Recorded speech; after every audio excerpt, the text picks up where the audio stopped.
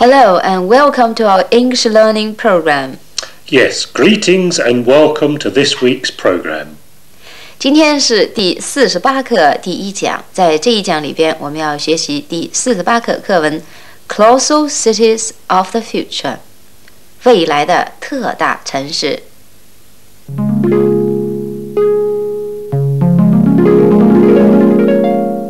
Colossal Cities of the Future. By the end of the next century, a single city may have more than 100 million inhabitants. Eventually, there may be cities with more than 1 billion residents. The monster cities of the future horrify planners struggling to cope with today's metropolises. But large cities could offer more benefits than problems.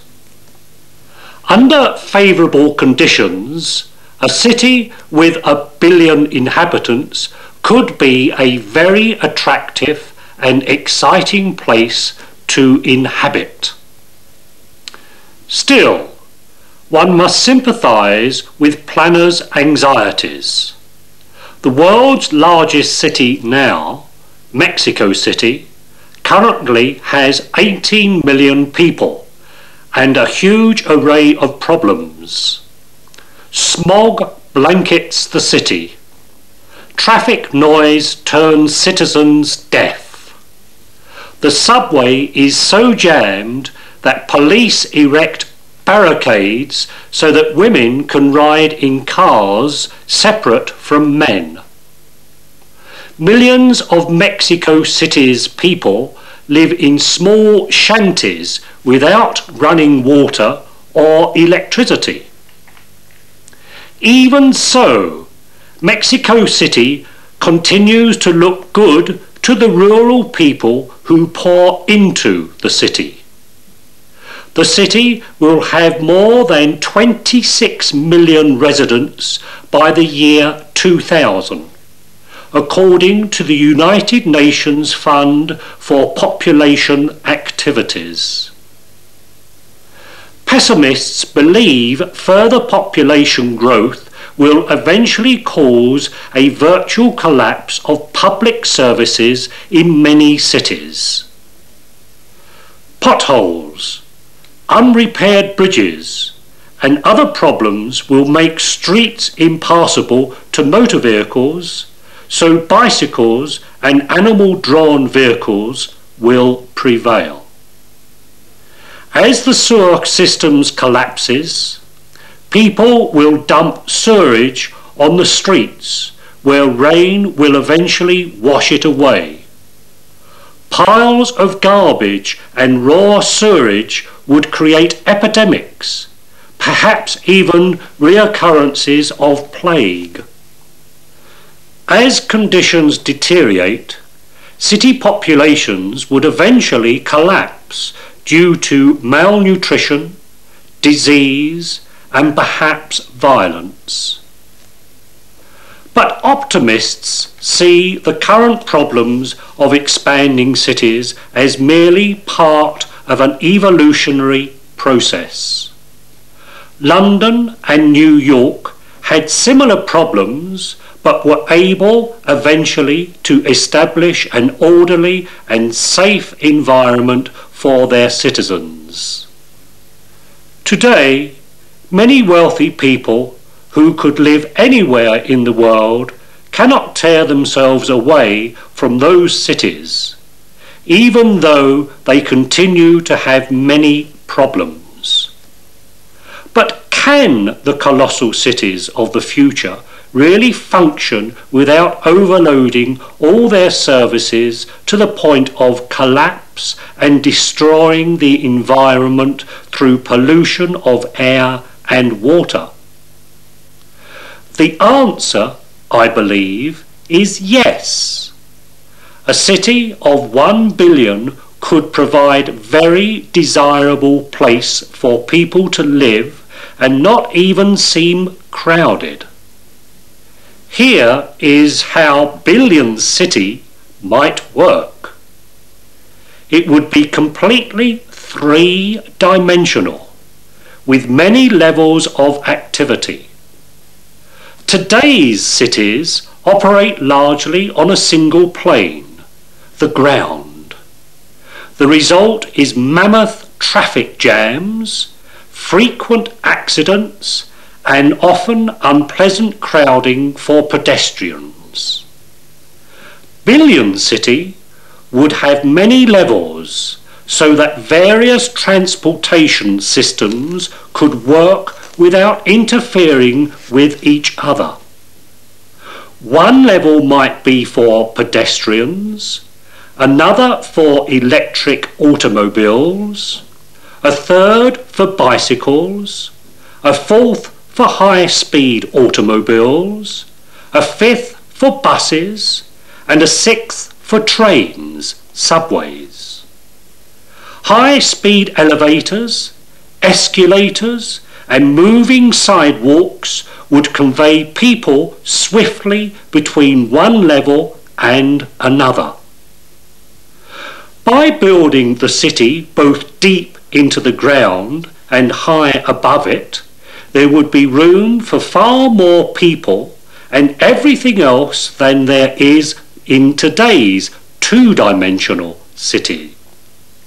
Yet residents would not feel crowded because they would not be jostled or inconvenienced by others as much as they are today. Air and water would be constantly recycled. All air in Billion City would be passed through a cleaning system to remove dust particles, pollen, noxious gases, and other pollutants. As a result, air would be cleaner than in today's cities. Water from kitchens and bathrooms would be carefully cleaned and recycled to the city. The end result would be purer water than cities have today. Electricity for the city would come from many sources, including the burning of trash from the city's refuse collections. Power-frugal systems would keep electricity usage low so that the demand on outside sources is low. Soundproof walls would prevent people from disturbing each other by having loud parties or playing musical instruments. Electronic monitors would watch over the public areas so that there would be little crime. Paintings and video scenes of oceans and forests would compensate for the lack of windows. There would be windows, of course, but they might be fairly expensive. Besides, most people wouldn't feel the need for them provided there were suitable interior decorations. All kinds of new technologies are becoming available to help with city problems. What seems to be lacking are the human leadership and management systems to do the job. If we get those, something like Billion City may someday be built, and it will be a great place to inhabit. 好，下面请大家准备好用英文回答问题。Question 1.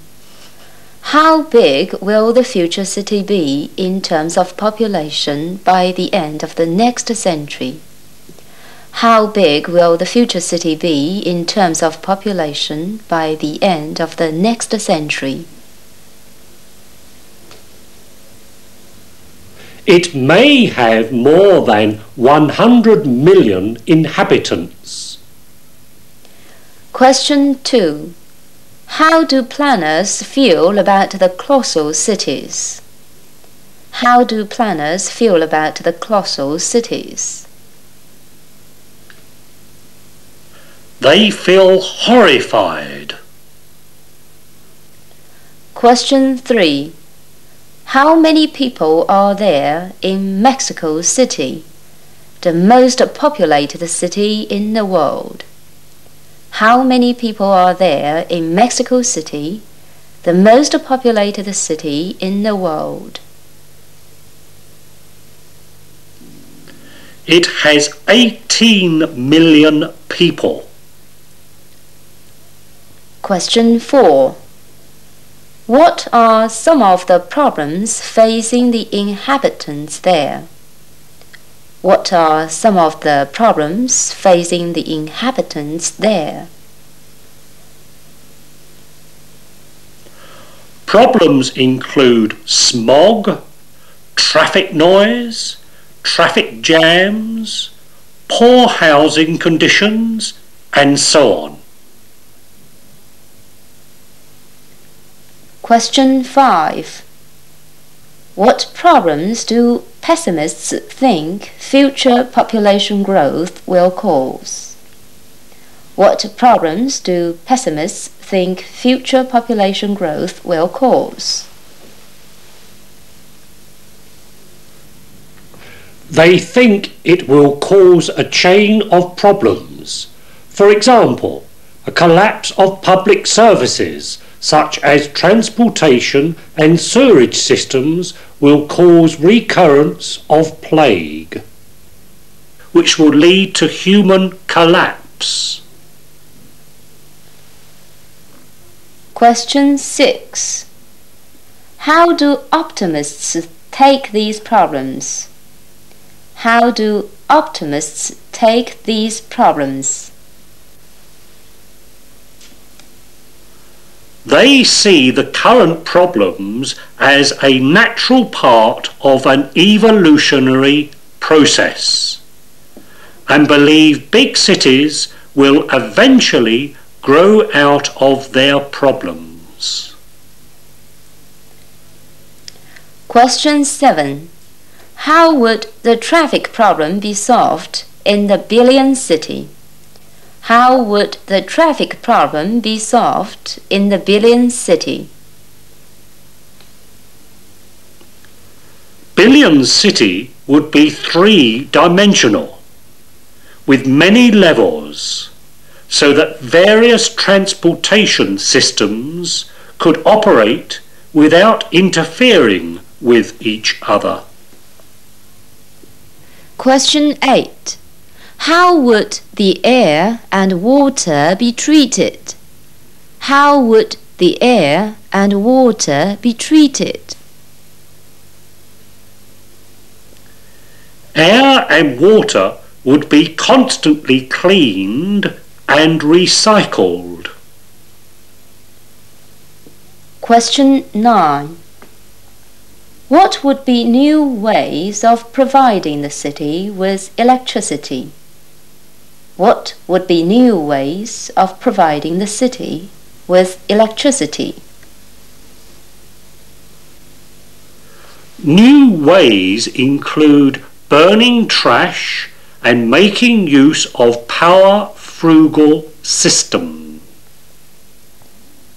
Question 10. What would the walls of building be like?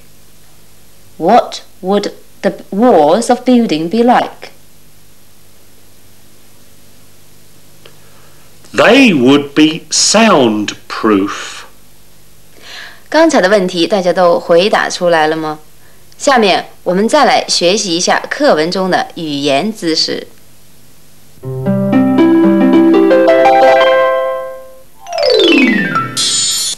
好，我们先来看一下课文第3段中的一句话。One must sympathize with planners' anxieties. 这句话的中文意思是，人们应该理解设计人员的忧虑。To sympathize with somebody， 意思是对某人表示同情。有时英文中还用 sympathize 这个动词的形容词形式 sympathetic 和名词形式 sympathy 来表示同样的含义。比如 One must be sympathetic to planners' anxieties. One must feel sympathy for planners' anxieties. 这两句话的意思和课文上的这句话的意思是完全一样的。不过在这里，请大家注意以上三个句子中三个介词的用法。To sympathize with 是短语动词 ，be sympathetic to 是形容词词组 ，feel sympathy for 是名词词组，它们都是固定词组。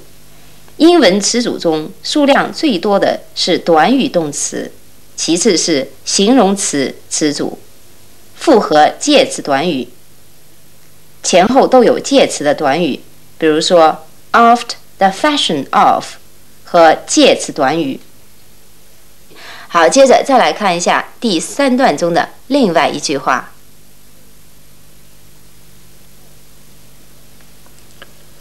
Smog blankets the city. 这句话的意思是烟雾笼罩了这个城市，指墨西哥城市。动词 blanket 意思是用毯子盖起来，布满，它是从名词 blanket 毯子转化而来的。这个动词用在这句中非常形象，能使读者产生联想，似乎让人感觉到墨西哥城上空笼罩着一层浓浓的烟雾，盖在人们的头顶，让人喘不过气来。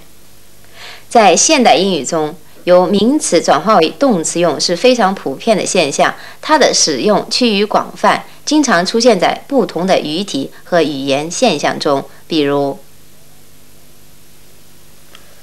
Xiao Wang was chosen to chair the meeting. 大家选小王当会议主席 ，chair 是由名词椅子发展而来的，在这里用作动词，意思是担任主席。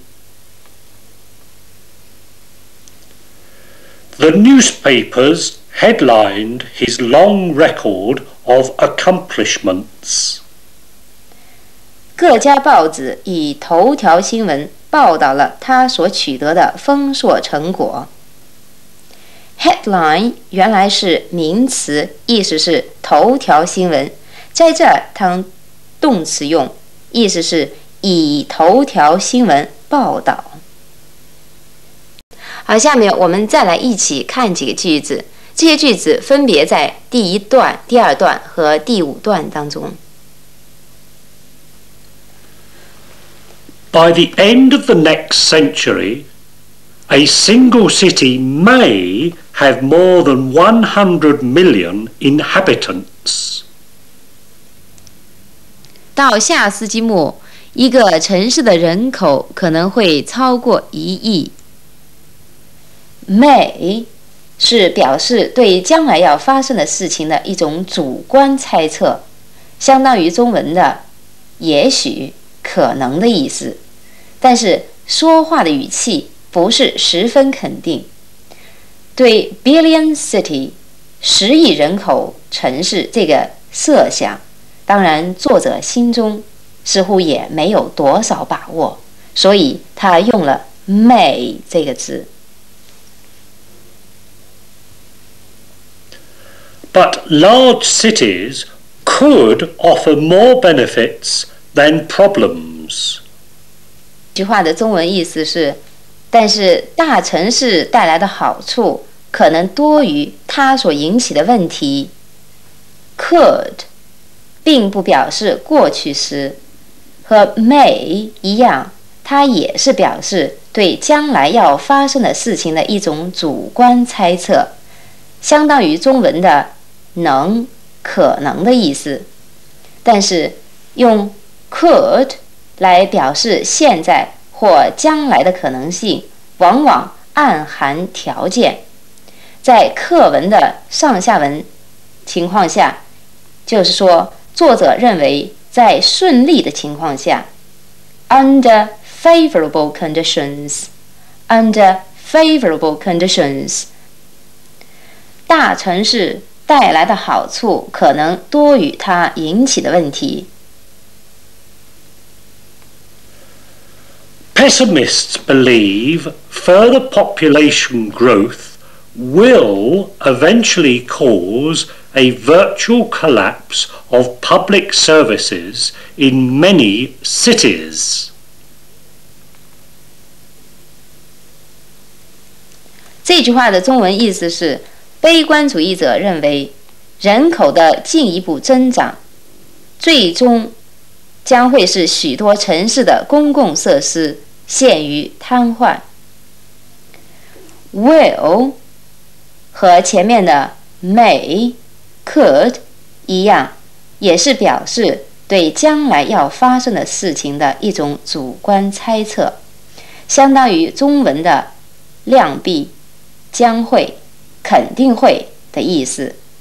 但是 will 的语气要比 may could 都要强，而且是十分肯定。也就是说，在课文中，悲观主义者坚信人口的进一步增长肯定会使公共设施瘫痪。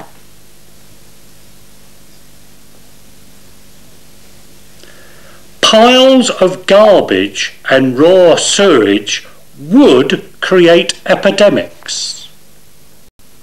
这句话的中文意思是，一堆堆垃圾和未经处理的污水想必会引起流行病。 would 并不表示过去时，而且也是表示对将来要发生的事情的一种主观猜测，相当于中文的量必、将会讲。它和 will 意思相近，但是语气要比 will 委婉一些。也就是说，悲观主义者自己也不能100%的肯定说垃圾和污水污染会引起流行病。好，最后我们再来看一下第6段中的一句话。 London and New York were able eventually to establish an orderly and safe environment. 这句话的中文意思是，伦敦和纽约终于能够建立起一个整洁、安全的环境。were able to 表示过去能够，而且还表示已成功的行为。这里不能用 could 代替，但是在否定句中 couldn't 却可以和 was 或 were not able to 交替使用。好，今天这一讲就学到这儿。您觉得将来10亿人口的城市这个主意怎么样呢？ All right, that's all for today's lesson. Thank you for staying with us. Looking forward to seeing you next time. Bye-bye. Bye-bye.